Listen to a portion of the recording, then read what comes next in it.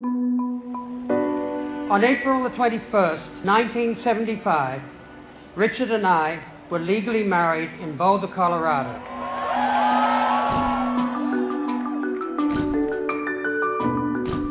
There was nothing in the Colorado Marriage Code that would prohibit me from issuing a marriage license to two people of the same sex, so I did.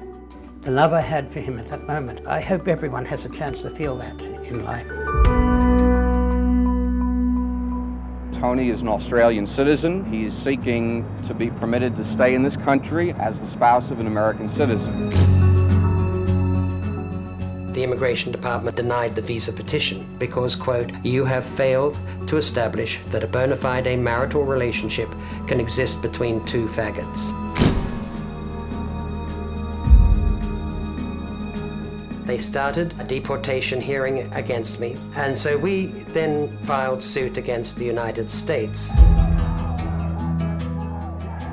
When my brother and Tony started this, it was unheard of. It took a lot of courage because back then nobody had any tolerance. I'm not going to be separated from Richard.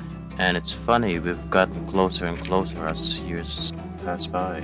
I'd like to ask this man from the Immigration Department, how would he feel if someone came along to him and his wife and said, "We're going to separate you"? My sympathy stands with people who have come to this country legally. We're not going to be separated. And we have nowhere to go.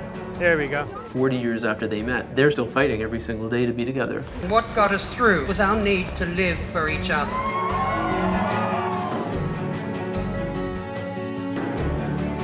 You have to live your life, and I refuse to live in fear.